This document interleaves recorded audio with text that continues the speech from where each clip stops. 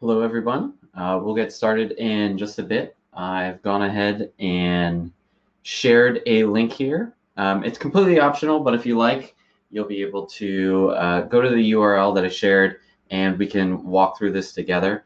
I think potentially it might be a little bit difficult to follow along in such a short amount of time and go through it. So I will leave this scenario open, and you'll be able to keep going for the next hour and a half, 2 hours potentially. So the link will bring you to this Katacoda training platform.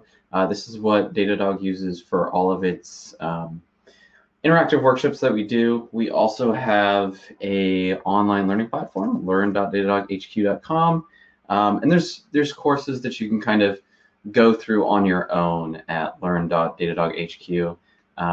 And here you can go at your own pace. Some pretty great, pretty specific courses. Monitoring Kubernetes platform is a newer one. The introduction to APM is also a newer one. They're both pretty great and suggest you take a look. So repeating again for those who are just showing up now, I've shared a link that we can all use today. Normally workshops are 2.5 hours. So in 50 minutes, we're going to be a little bit slightly rushed. So we will see how far along we get. And we'll kind of just go along together for the ride.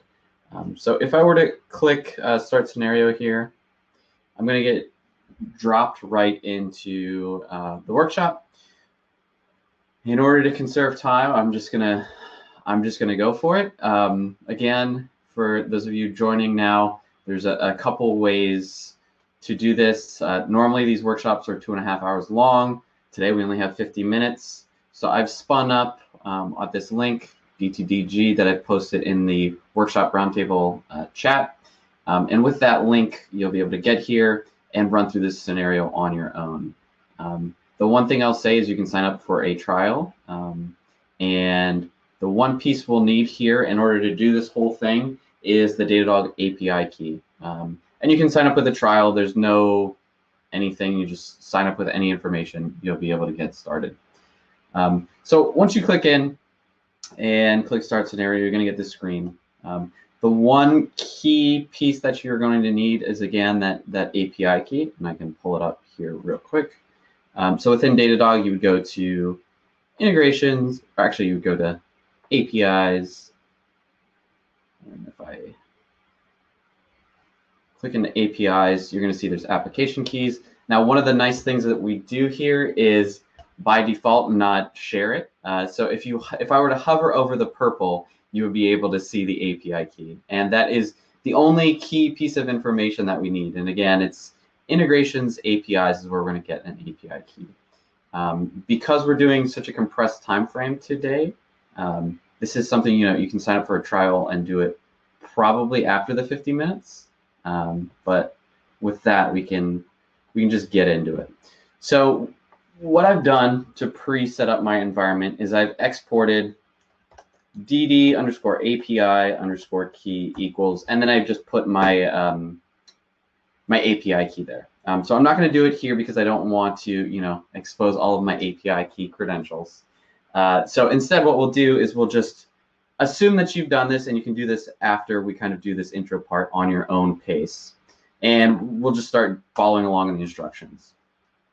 So what we have here is a few things. So up in this editor here, we have some Docker Compose files. And the one that we're going to be doing is Docker Compose broken instrumented. And so this is going to be an entire microservices application. The idea here is that we have a legacy Ruby on Rails application, and we're trying desperately to move to microservices because hypothetically microservices allow us to ship quicker and better in general. So there's a couple broken things in this scenario, and the scenario itself is also open source. Let's get that link and put it in the chat too, just in case everybody wants to look later. Ignore the Dependabot alerts. So that will be the actual workshop. And if you don't want to use this platform, or you run out of time and you don't get a chance to do it today, you can also do it in your own time. And so I think I've already, let's see, env. I'm going to check real quick to make sure that I have, since I opened up two of these, the right environment variable. Let me see, env pipe grep dd underscore API. Yes, this is the one. This is the right one. Let's clear that. Get it back in here. All right. So I've got the right API key here. And so to not confuse myself, I'm going to close this one. OK. So again, Docker Compose, microservices. These are all buzzwords we've all heard and know in general, right? So what we're going to do is we're going to spin this up.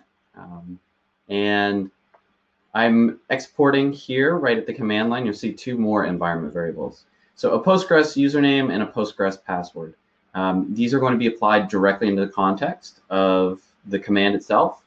Docker Compose, and then we're choosing the file, the broken instrumented that I have up in the editor. Let's see where we are. Am I in the right directory? No, I'm not. So I started in one browser and went to another. So let's try that again.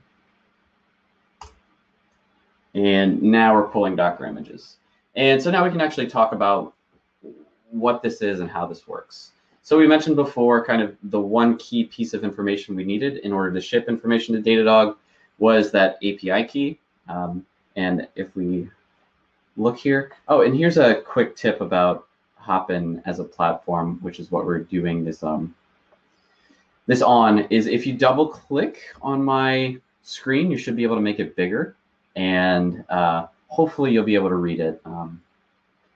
Again, if you click within the workshop and double click my screen, you'll be able to make it a bit bigger.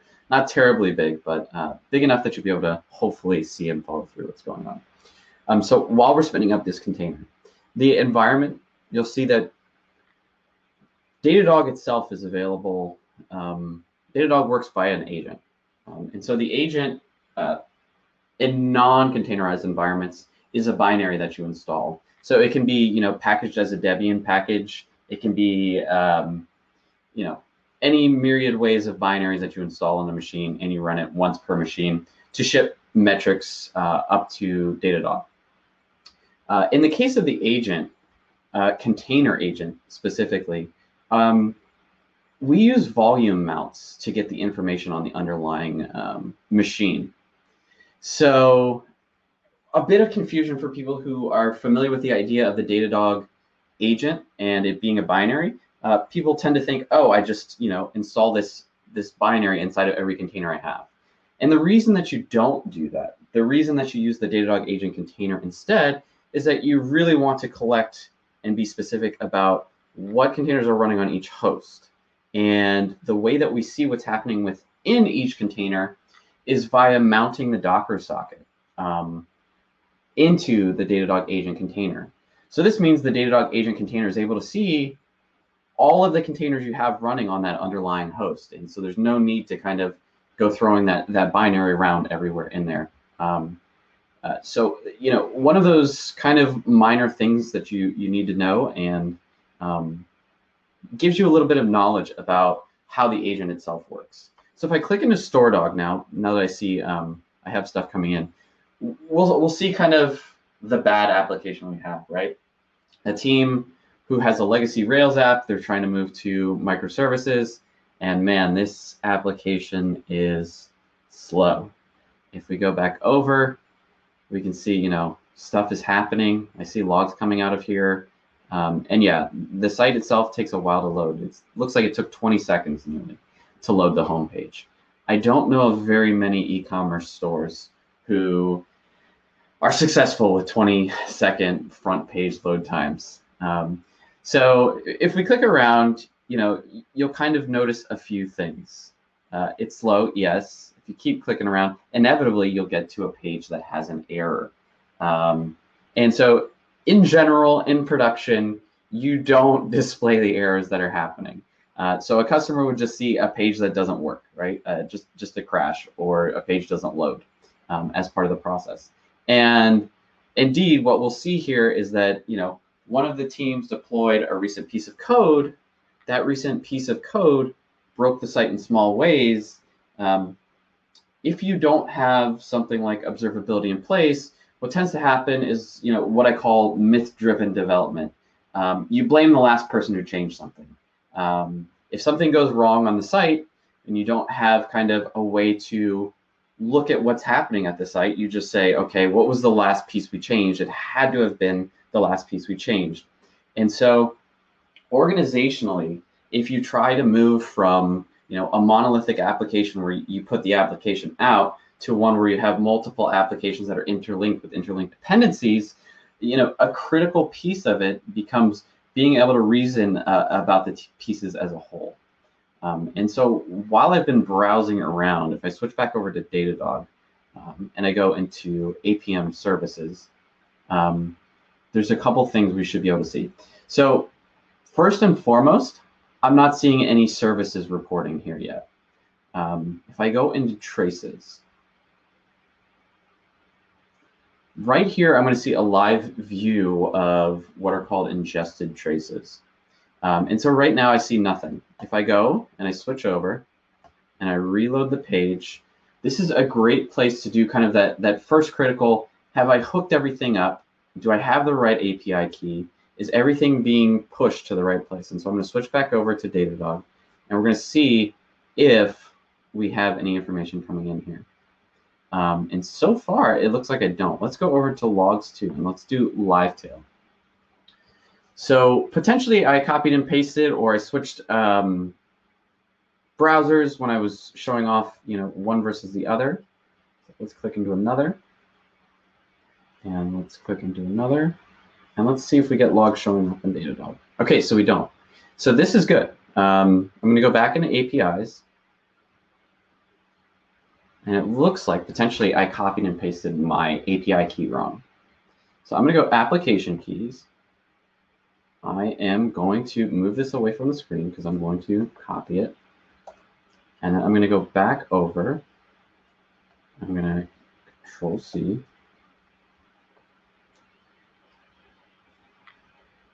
And of course, Hopin wants to let me know that I'm not allowed to see my screen. And then I am going to just pass this API key in. Okay.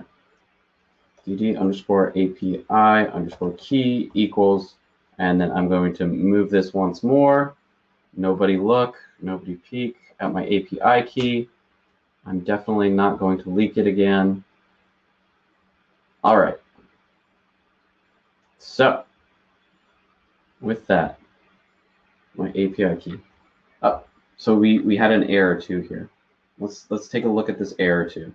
So spinning it back up, my front end exited. And so it says a server is already running. So this is kind of, not supposed to happen, but, when it does happen, let's deal with it. So one of my containers, this is running a Ruby on Rails application, is running in development mode. And so when it's running in development mode, there is this temp file, PID server.pid. So what I'm going to do is I'm going to delete that server PID. So let's do that in a new terminal window. CD, e-commerce observability, and I'm going to go store front end broken instrumented. And I'm going to go into store front end. I'm going to go into, oh, let's just do this. Let's do a quick Google. Docker compose up delete remove containers, remove cache. I think -- no cache. Yeah, let's do this. Let's just try this instead of trying to delete that right now. So I'm going to not leak my credentials one more time. Up, and then do a no cache.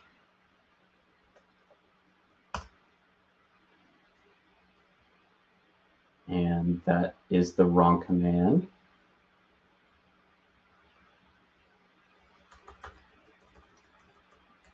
Let's see if we can get it. Docker compose up, no cache. Okay, so that was wrong.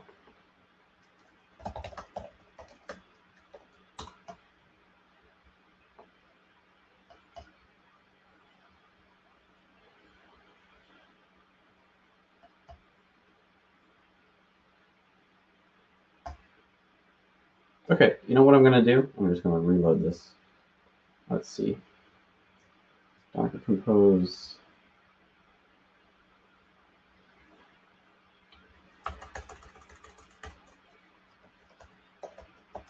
Sorry about this, everybody.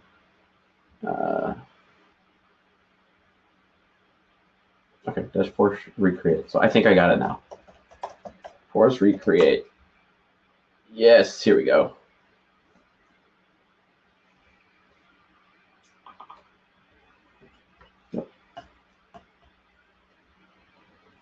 Okay, so we got it now. So, sorry about that. So what had happened, to clarify here, is that we had a temporary file that that persisted across the container. So when I Control-C, I did a double Control-C, and I pressed it twice, and that actually removed the existing process we had running, but still left the cache container. So now we should be good. And so let's check and see, do we have traffic coming in? We can also pull Datadog back in here.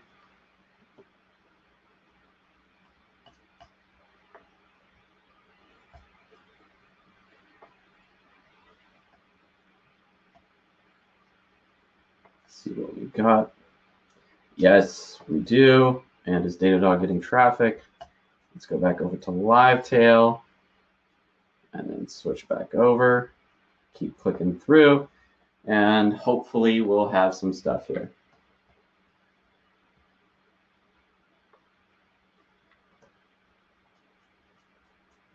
Let's see.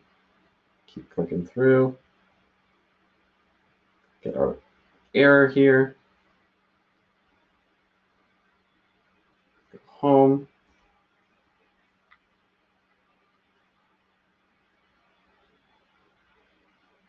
And if I switch over, still no events, huh?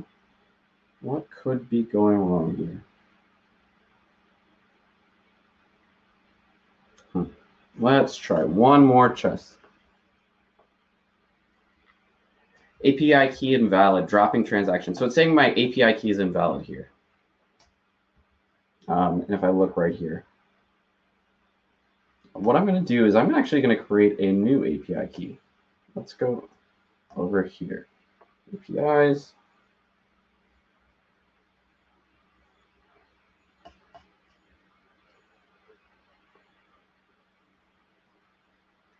Oh, I think, don't tell me this is what I did.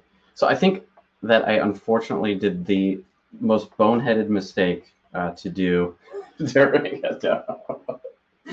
So I totally copied and pasted my application key, I'm thinking. Let me see if that's what I did. I'm going to take my browser off the screen one more time, and then we'll take a quick look here.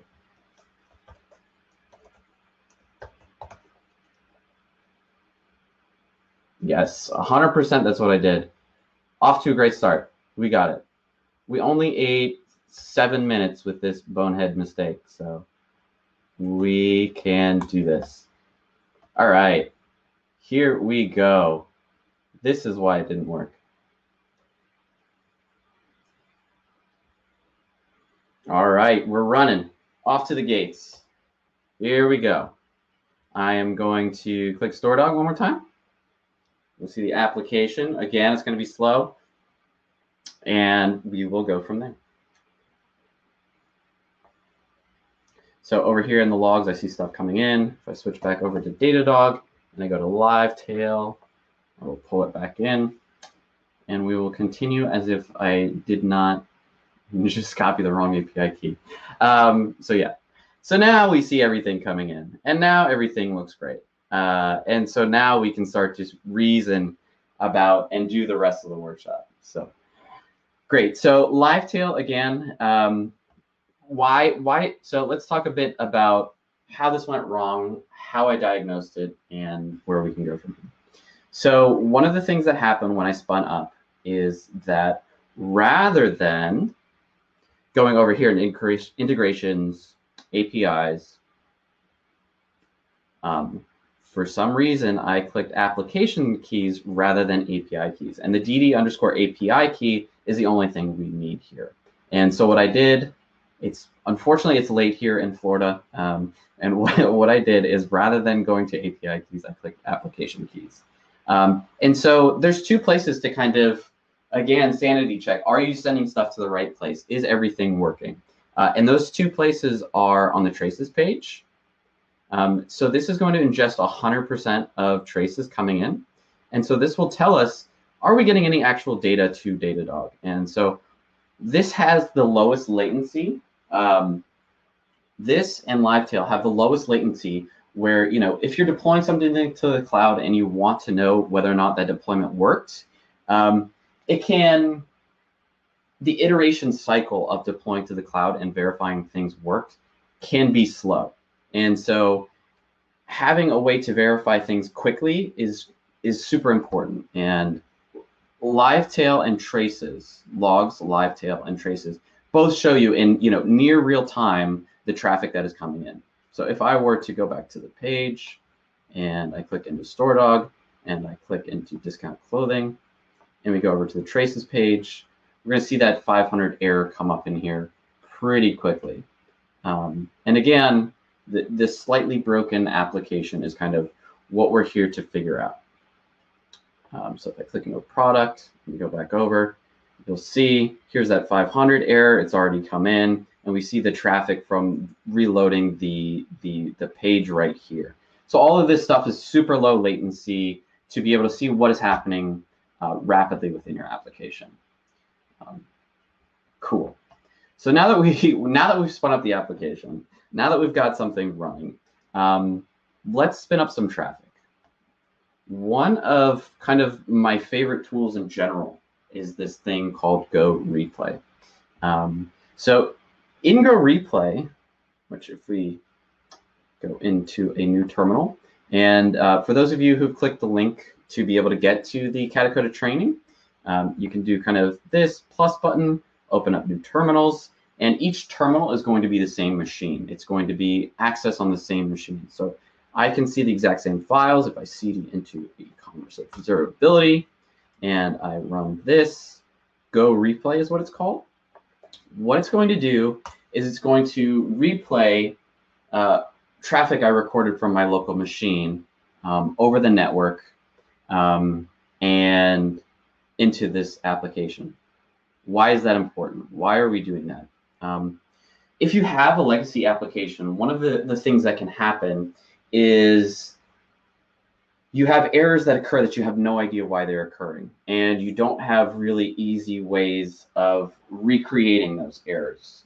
So one of my favorite kind of hacks to deal with a legacy environment where you don't have great access and you can't really get in front of it is to record traffic going into it, to record production traffic.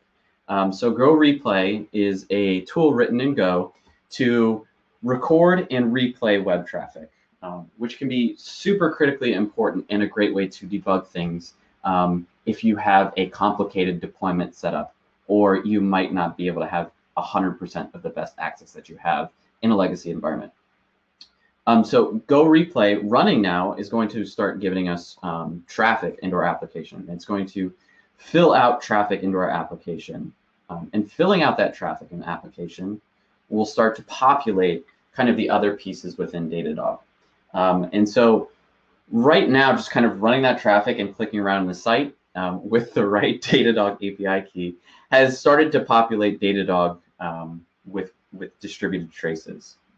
And so if I click in here, I'm going to see all of the services that I have running within this application without really, having done anything.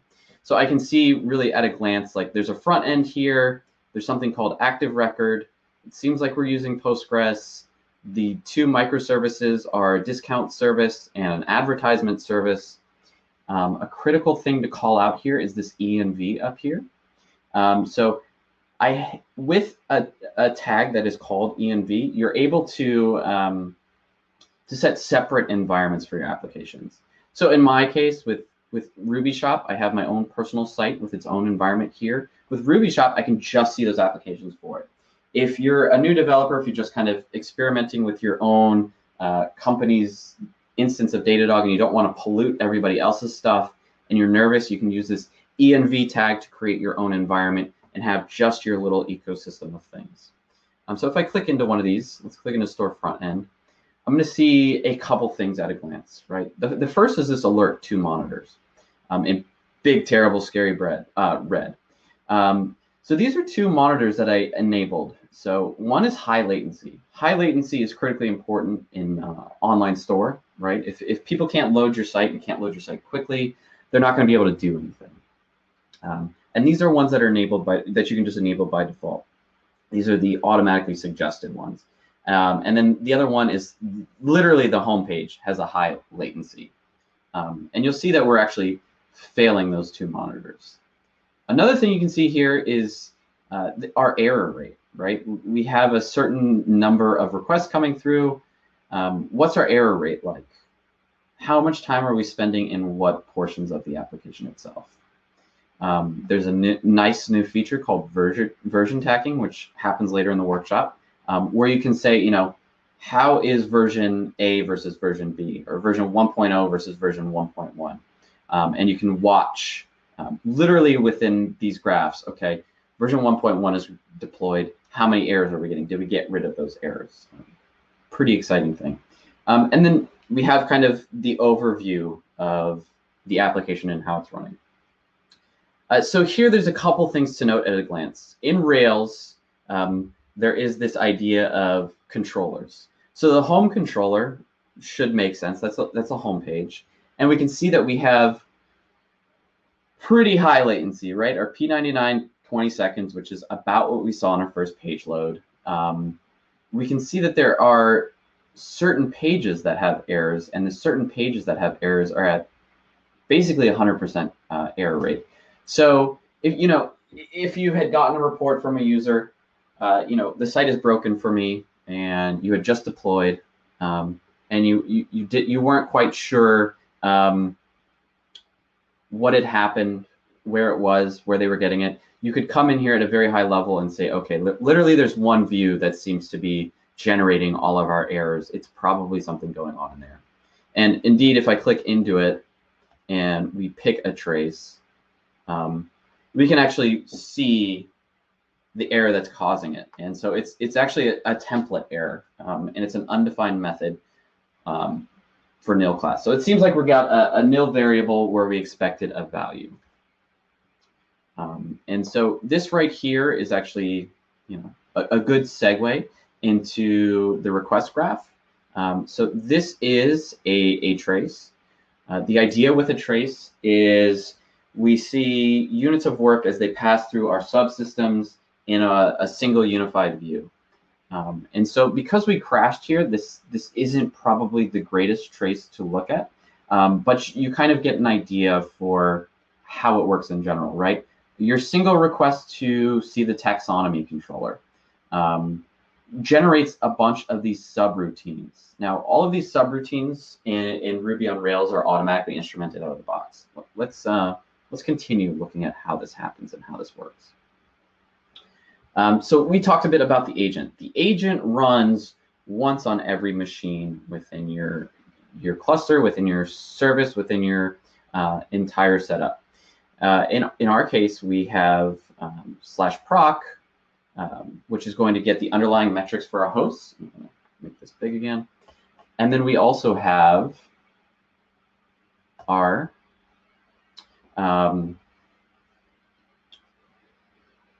FSC group. So with these two, we're picking up on the underlying host that we're running, right? The underlying node that we're running. What is happening on it? And indeed, if I go over into Datadog, and I go into infrastructure, host map, I can see some information about the platform we're running Katacoda on. So host 1 is it. And I can see, we're running Linux. It's got 2 CPUs dedicated to it. It looks like it's got 4.1 gigs of memory.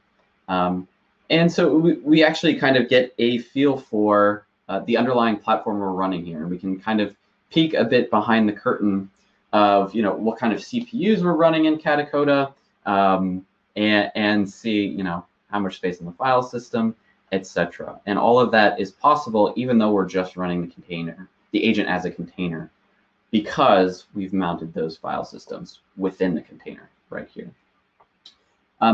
Working with containers, there's a couple patterns or anti-patterns. Right here, we're using the Datadog agent. Let me make this a little bit bigger, hopefully. We're using the Datadog agent, and right here, I've pinned a version number. Whenever you work with containers, it's critically important that you pin version numbers. If you leave this as latest, it's just going to pull whatever the latest version is, and that is such a bad anti-pattern to do in your production cluster, to just have another variable that randomly changes without you doing anything. So please, if you get anything out of this, pin your numbers here, pin your container numbers. And okay, I see this number. Where do I know, or how do I know what version number to put here?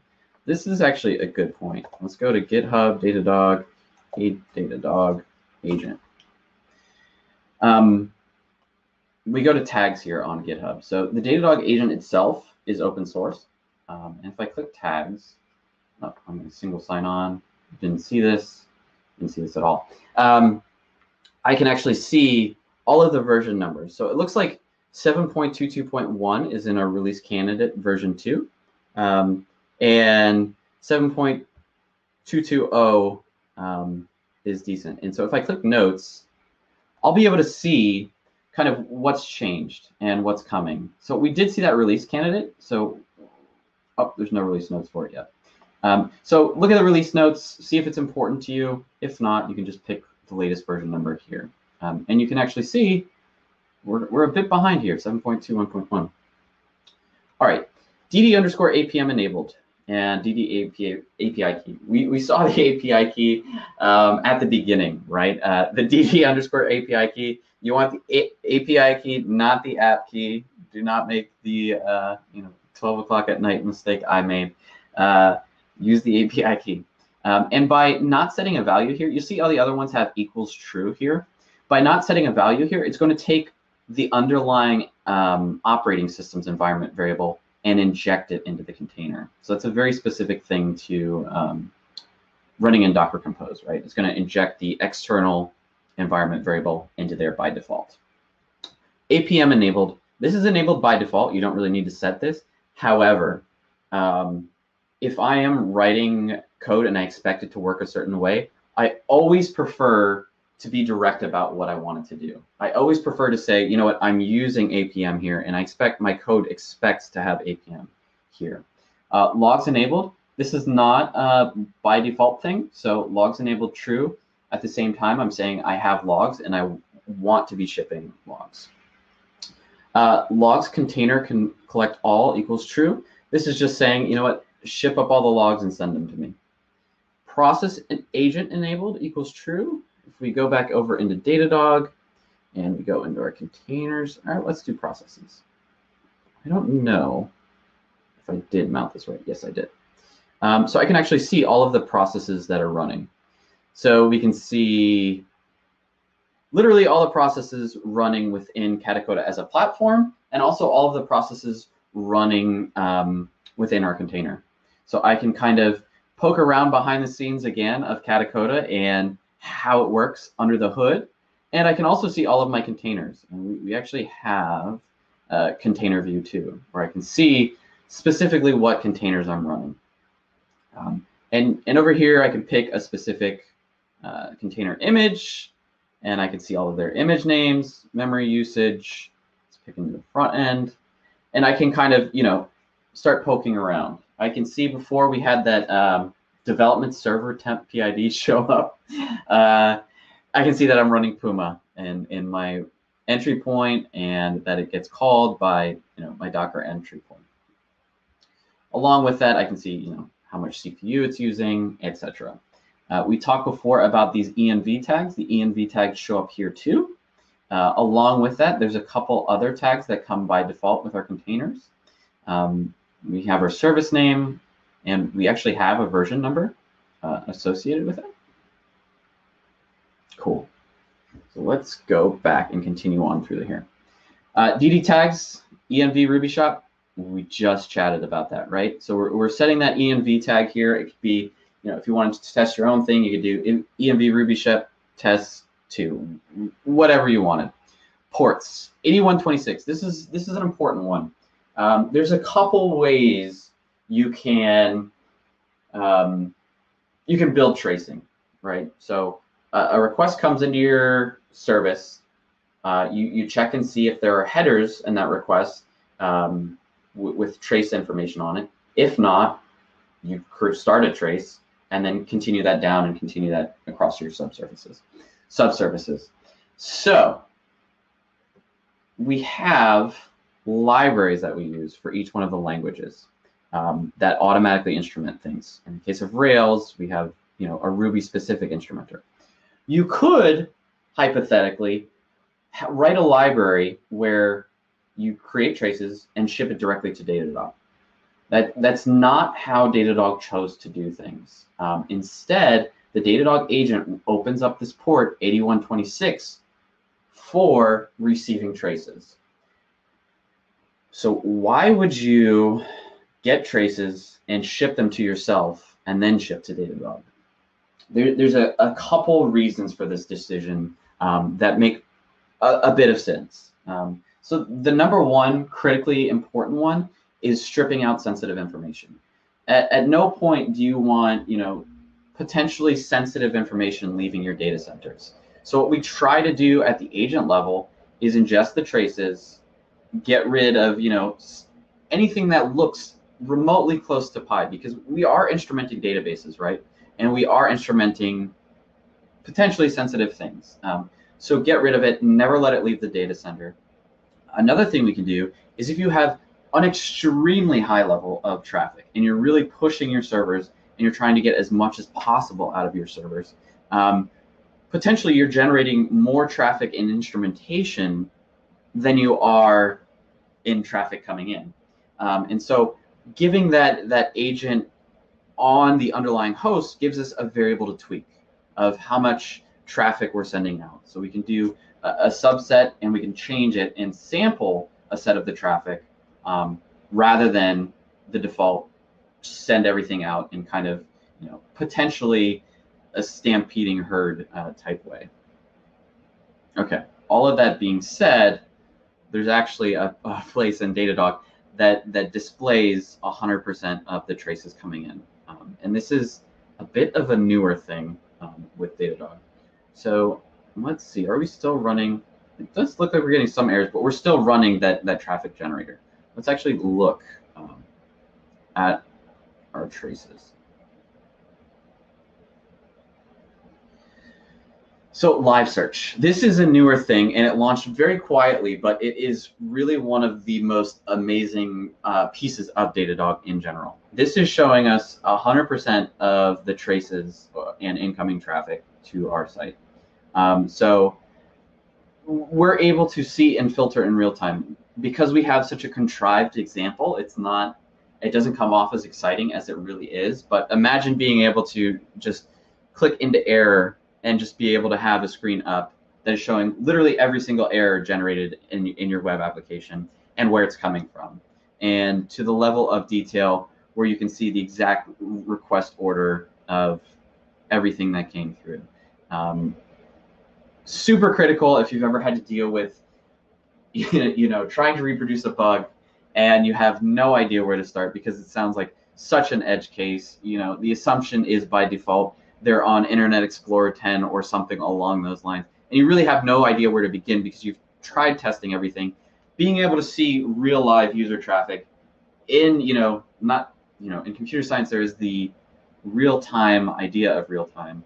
But, basically human scale real-time is amazing and super cool. So and the way you can do it here, you can also just say, I want to see what's going on with this service here. Click into it, and then we're just going to see the live traffic for just this specific subsurface. So super important. So I've kind of skipped ahead and missed one of the most visually cool kind of normal demo for distributed tracing in general, and that is the service map. So we kind of talked about it before, but the way tracing works is it builds up a graph of your requests. So a request comes in, the library checks and sees, is there a header on here with a trace ID associated for it? If not, let's create a trace. And then it creates what are called spans. And so spans have parent IDs. So each span that gets created underneath a trace has a parent ID. And so we build up a graph of the request as it comes out. So there's nothing to do here. Just by having that graph of parent-child spans, we get to have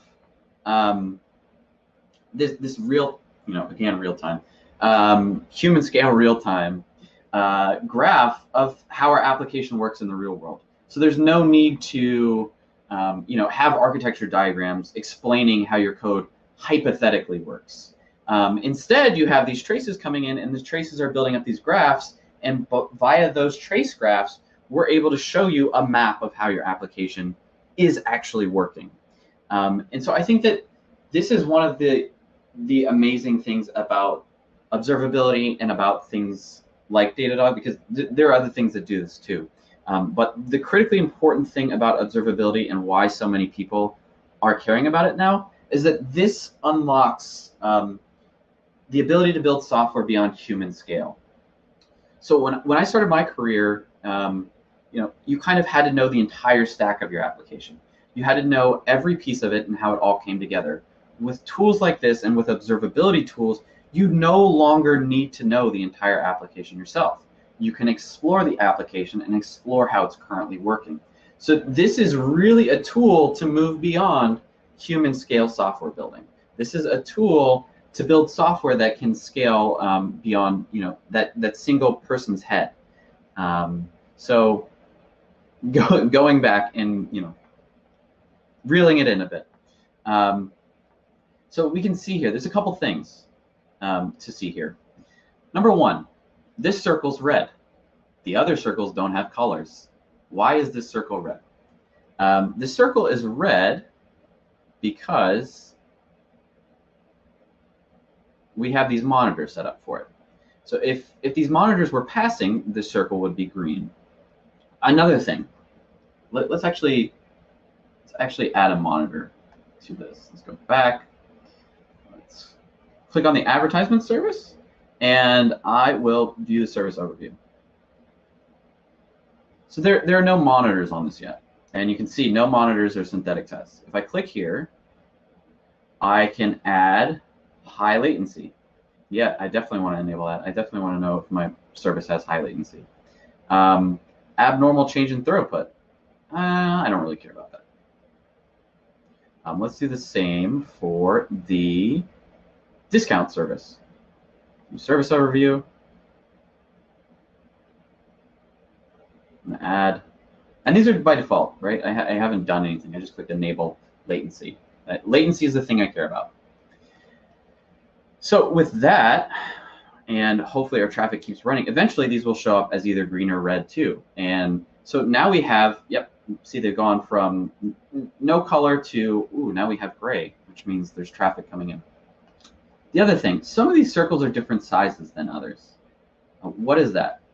The circle size is actually representative, if you see down here in the legend, which I keep trying to hover to and it keeps disappearing, that it's actually saying requests per second. So visually, I kind of see the graph of the application, but in the size and scale of the circles, I can get a feel for how much traffic each one of these is getting. So if I get told by my boss, hey, we're doing a big campaign and we're going to be on TV, we could potentially be getting triple the amount of traffic. How is that going to stress and test our application? Well, come over to the service map and see, oh, actually we deployed a thing last week, and it's kind of changed everything, and I didn't know we deployed a thing last week. So this might become a huge bottleneck. So another kind of visual thing to see and get a feel for in the service page. All right, so I've kind of skipped around, and we haven't really talked about how you trace at all. So let's do that now. And again, sorry this is such a compressed time frame for a workshop. I have put in the chat, there's the live training platform. It's going to be available for another couple hours. There's also the GitHub repo if you want to do this on your own time. The only thing you need is that Datadog trial account. You just sign up and get the API key.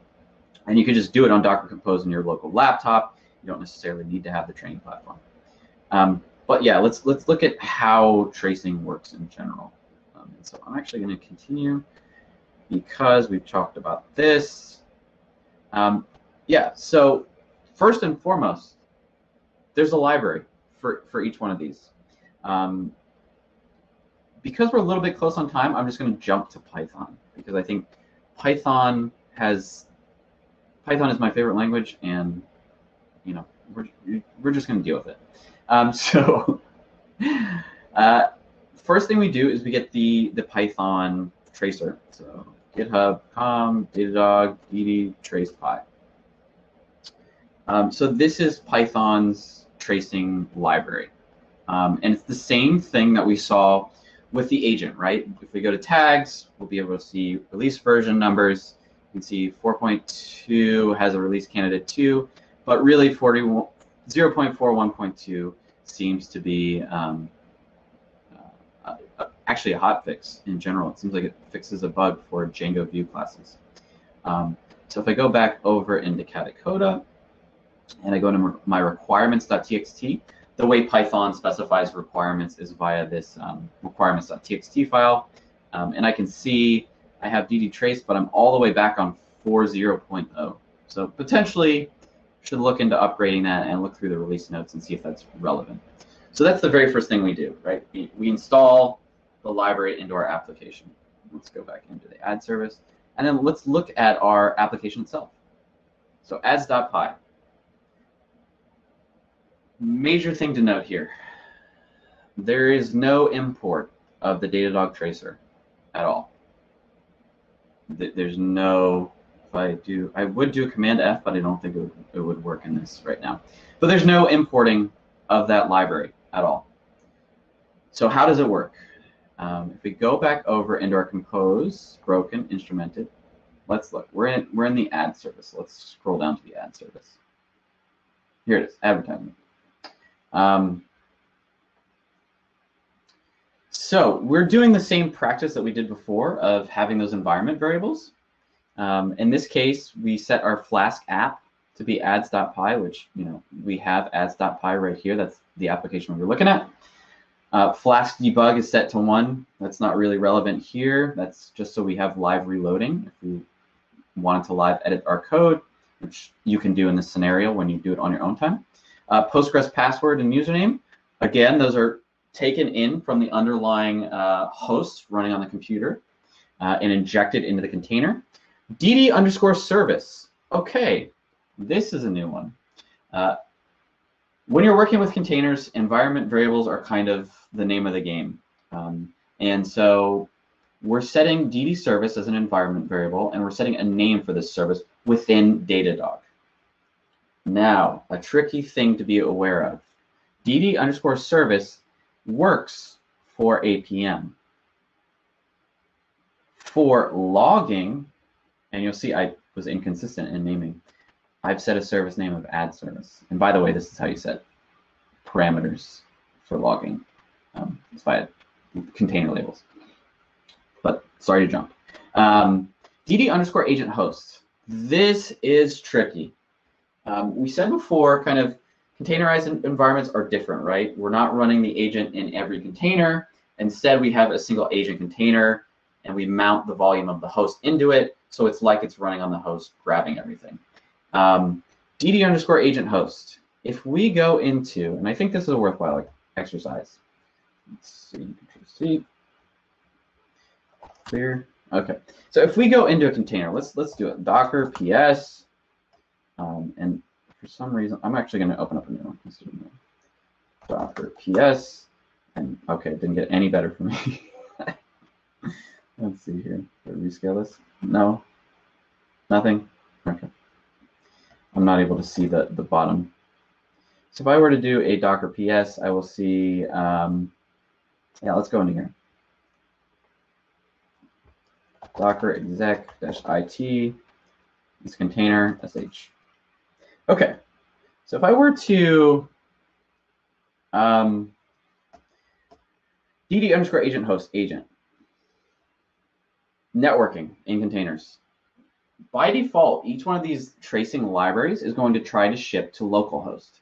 And so localhost on this container is its own separate localhost. This is super confusing for people who don't work much with containers. Localhost for each container is its own separate localhost. So by default, the tracing library within containers will try to ship to itself and it won't go anywhere. So instead, we need to have a network link to the agent container running on the underlying host. And so in Docker Compose, one of the ways you can do it is via this depends on agent. And so if I actually go ping agent, you're going to see the agent isn't actually running on localhost here. It's running on the Docker network, and it's actually resolving to this IP address we wouldn't know ahead of time. So dd_agent host is letting us tell the Python library where it should be shipping these traces to. dd_logs injection, that's just saying, we want logs to be injected into the thing we're running.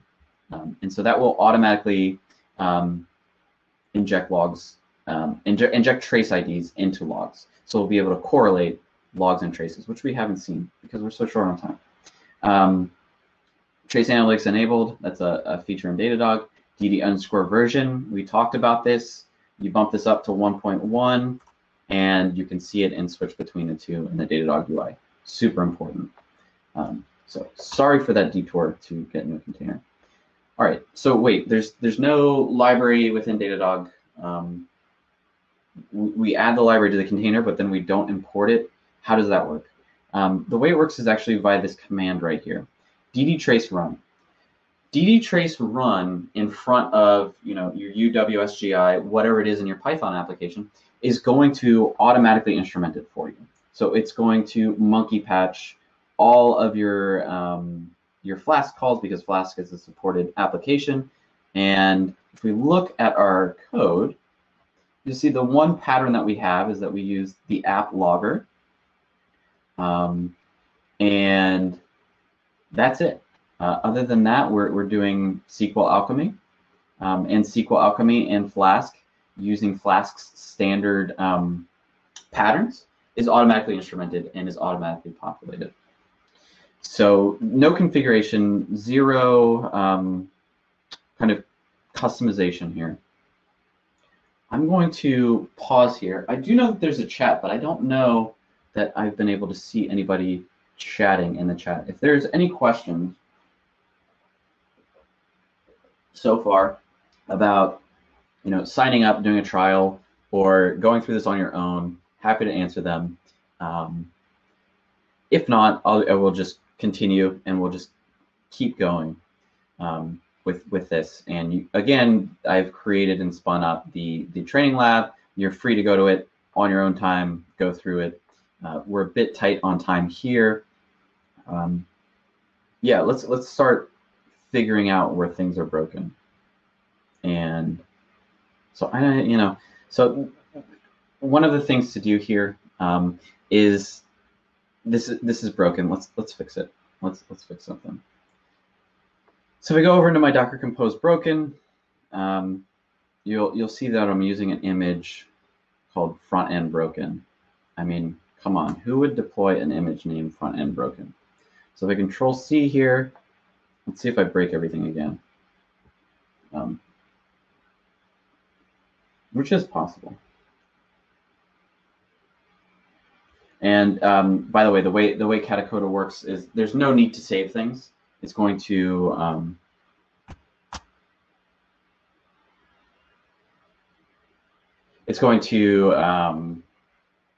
automatically save for everything you edit, which is a blessing and a curse. And if we look here, let's look at the advertisement service. It has volumes mounted. So volumes allow us to do live reloading. So the advertisement service has a volume mounted within it. And so within Docker Compose, volumes allow you to, work live on your computer and not have to go into the container or not have to rebuild the container. So can be great to reduce the iteration time, right? Kind of get that feedback loop shorter and quicker and tighter. So it's what we've done here. And so if I were to start editing the ad service, let's do something here. I think there's a time.sleep here that's actually adding time. If I delete this, it's going to live reload the code, hypothetically. And things will just get magically faster now. So let's actually try to find that time.sleep, the remaining bit of time that we have. So services, and we actually already have it up. Oh yeah, another thing. So we're looking at the service, and there's this new Docker metrics thing here. So we can see for a specific service how many containers are running for that service. That might sound kind of contrived in the example application that we have here, just because it's so small. However, if you're running in production and you have Kubernetes and you have a lot of services, kind of getting this container level information super critically important. So it seems like this is one of the bigger ones. If I click into one of these traces, you should be able to see that a lot of the time with it. Yep. Okay. So this is one of the requests that comes into the home page, right? This is the product controller, and it does a GET request for the ad service.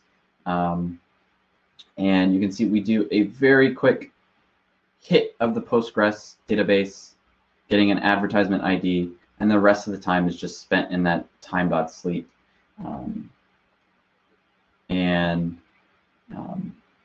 If we look over in logs, we can see that we have our trace IDs being injected into the logs, so we can actually correlate. So if I click on the log, I'm going to jump right into context where that log was created. Again, doesn't sound as amazing until you kind of, and I don't know if this is going to show up on the screen for you guys, but if I zoom in a bit, you'll be able to see that there's this actually going across multiple services. So I have the single trace associated with the logs as it passes through multiple services. So rather than kind of saying, okay, well, what time zone was it, what time frame was it, and jumping back and forth between a couple different UIs, it's just kind of, I click into the trace and I can see all of the associated logs with it at the same time that I can also see across each one. And if I click in, I'm going to be able to see specifically what happened here, what was the information. And again, all grouped together, all ready to go for me. So I can actually see, in this case with the logs, I can see it was a Datadog tote, was the product that was clicked on. And then again, go straight back to the underlying trace and see it in context to have that context follow you around. All right, so we're getting pretty close to time. Let me see if there's anything else that we've just got to look at in the workshop. Probably not. I think the best thing to do would be empower you guys. So again, feel free to sign up with a Datadog account. There is the Learning Lab. Let me open it up here. I'm going to click it and pull it in over here. So this is the Learning Lab. You're going to click Start Scenario, Start Scenario, and dd_API key is going to be the one environment variable you need to export. So again, export dd_API_key equals, and then once you export that, and I will actually, let's put that in the chat here. export dd underscore API underscore key equals with your API key. You'll be able to do everything in here, and you'll be able to see it all going up. And one of the things to note here, this URL is a public URL that gets generated. So you can share this URL with somebody else. You can hit it. You can hit it from other computers. You can look at it from anywhere else and see it. Yeah. Let me also pull up the e-commerce workshop repo. So the e-commerce workshop repo is also open source and available. Feel free to look through here. Everything runs locally. There's also not quite great instructions, but a setup for running in ECS on AWS, in GCP, on OpenShift, a bunch of different ways to deploy it. We didn't mention real user monitoring, but that's a thing you could do. Spinning up the traffic with Go Replay. Yeah, and again, all of this stuff and more, there's also learn.datadoghq.com if you want to do more kind of self-paced learning in this time. And yeah, thank you so much for spending this compressed time frame with me. And I hope you enjoy the rest of the conference. With that, we're right at time. Bye.